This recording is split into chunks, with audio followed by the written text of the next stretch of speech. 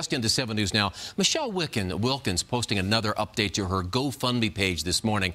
Wilkins, you may remember, that's the woman whose unborn baby was taken from her when she went to buy some baby clothes from another woman. So this is her site here. We'll scroll down. She has a new message for all of you, really.